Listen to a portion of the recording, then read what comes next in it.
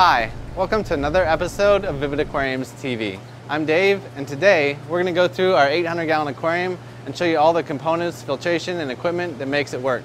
What's great about this video is that we had the pleasure of working with Ryan Forshaw, who created a 3D model of the aquarium, all of its components, the pumps, the plumbing parts, to give you guys a very clear view of exactly what makes this tank tick.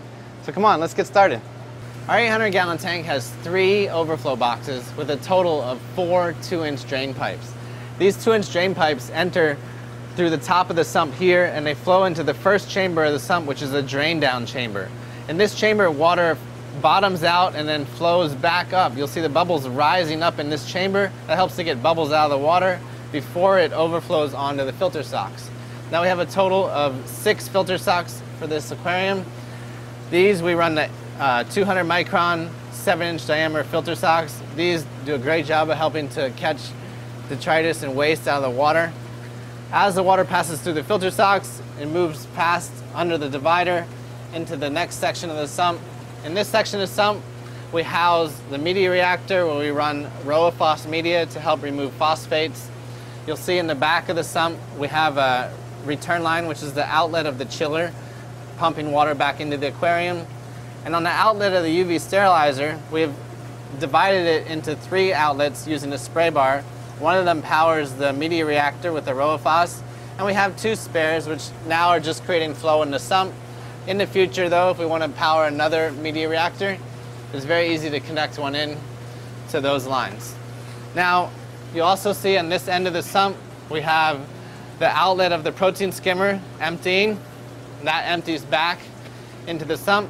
Now we're going to move forward and check out the protein skimmer. Here we have our Deltec TC3070S protein skimmer, and this is actually rated to handle an aquarium of up to about 1,500 gallons. It has a yellow pan-wheel pump back in the back, which feeds water into the skimmer through this 1-inch pipe here, and then 2 pumps here that recirculate water within the skimmer and draw in a mixture of air through these mufflers to create that thick foam and collect all that yucky muck out of the water in the tank.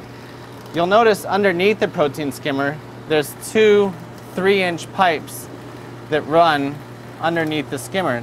These 2 3-inch pipes connect the first sump to the second sump over here on the right. So now we're going to take a closer look at this second sump and see what's going on over there. All right, here we are looking at the second of our 2 sumps. This sump here, the main reason for adding it to the system was that we needed extra capacity to handle water that would drain down from the main tank in the event of a power failure. Since we had so much extra space, we added 4 weirs. Now this forces the water up here once, down, and then up again. Each time you force the water up, that helps to remove bubbles from the water so that the return pump is not pushing them up into the display tank. This keeps the water in the display tank much more clear. You notice towards the back of the sump here, you'll see the intake screen and a 2-inch bulkhead. That's the intake for our return pump. In a minute, we'll walk behind the tank and show you the return pump.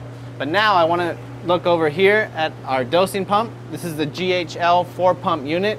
Currently, we're using 3 of those 4 pumps to dose magnesium, calcium, and alkalinity into the aquarium. Now you'll notice if you follow these lines out of the dosing containers through the pump, and you look at top of the sump there, you'll see a tube holder. This is just a nice feature that holds the tubes to make sure that the buffers are dripping in the sump and not on your floor.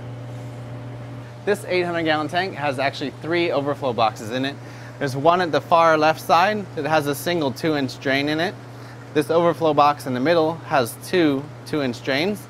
On the far right side, we have our 3rd overflow box with a single 2-inch drain. If we look underneath the aquarium, you can see how that drain pipe comes out of the bottom of the overflow box. You'll notice a 2-inch bulkhead, which goes into a 2-inch 90, and then our 2-inch drain pipe runs down all the way to the other end of the tank and empties into the drain down chamber of the first sump that I showed you in the beginning of the video. And this completes the cycle of water from the aquarium back down into the sumps, where the return pump, which we're going to show you next, will pump the water back up into the tank again.